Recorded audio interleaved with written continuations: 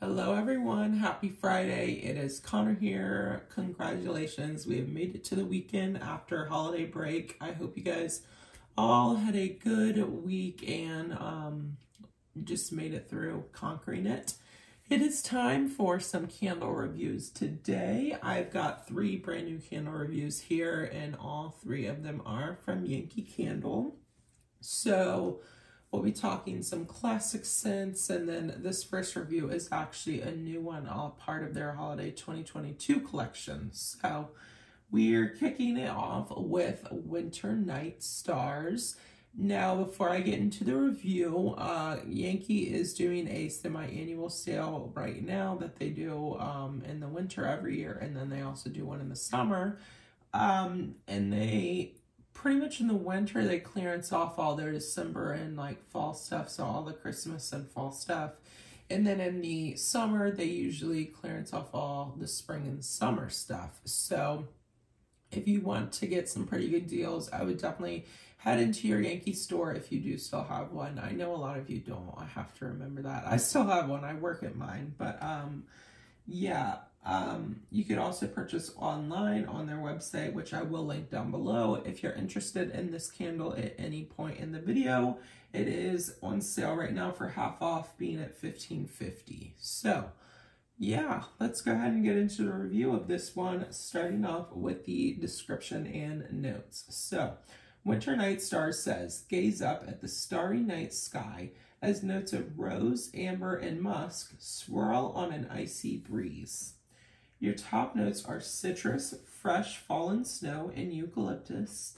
Your mid notes are rose, solar winter bloom, not blossom.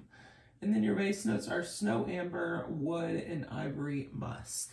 So this is a really, really pretty scent. I was kind of intrigued when I saw the notes before I had smelled this one at all, even on cold. And then when I smelled it, I was like, wow, this is really pretty. Now, it doesn't like specifically make me think it's a holiday scent. It definitely doesn't scream holiday. And what I've learned is I think the holidays are different for everybody. So when I think of the holidays, I'm thinking more of like a balsam and cedar tree, or like a holiday gourmand or peppermint. Like that's what I think of during the holidays. This is definitely not what I would think of for the holidays. I think that this is more of a good after holiday scent for like January and February. So for what I pick up in here, it's a really pretty scent, by the way. I'm not hating on the scent at all. This is actually my favorite in the collection, I think. This one and then the Snow Globe Wonderland. I really like both of them, but this one is just specifically really pretty. So the notes that I get in here, I definitely pick up like a floral. So I get, I do get the rose. I think I get like just like a pretty like perfuminess to this one. And I think that that probably comes from the amber and the ivory musk. I do get like a little bit of citrus in here. It's nothing crazy, but I just think that it kind of gives it like a balanced out smell with like the floral and the perfume. I do get like a freshness to this one with that fresh fallen snow, and it kind of gives it like a clean laundry smell almost. I wouldn't say it's like a cotton or like a laundry detergent scent, but it definitely has like a freshness to it. It's just a very complex scent, but it's really pretty, and I actually enjoy it a lot. I think I would repurchase this one again. Again, I'm not sure it's one that I would be like, yeah, I should burn this during the holidays, but I think maybe for like January or February, this one would be really pretty to burn. Clearly that's what I'm doing here. But yeah, I just do really like this scent. Let me know your thoughts down below in the comments for this scent. I would love to hear what you guys think if you've smelled this one. Okay, so now let's get into the performance of this one. So as you can tell, I am burning it in the signature large jar. So I prefer these just because I like the label on the jar compared to the tumbler. The tumbler is the one that's got like the flat lid and it's like skinnier. It has like, the label is just like kind of a wraparound label, and it has stuff all over the place. I just like this one because it's just got like the Yankee Candle, the title, and then like the 2 images. I didn't like the design on these, and I really was, because I used to only shop like the large 1-wick paraffin jars, and I don't really shop by it and buy those now. These are my go-to now. I really love the signature.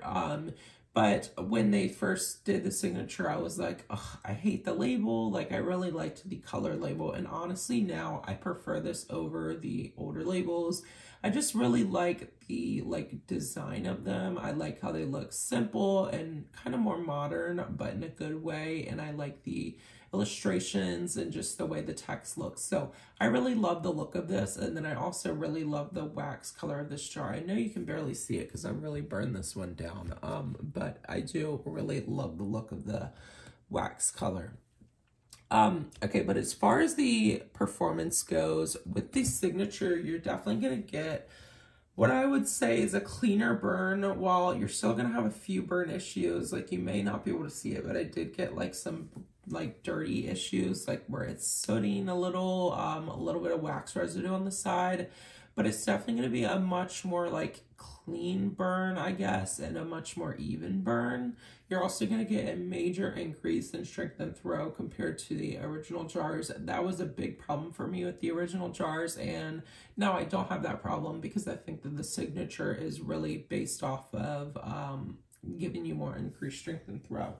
I do believe that these are like a soy, I don't know if they're soy blend or 100% soy. It probably says it on here somewhere.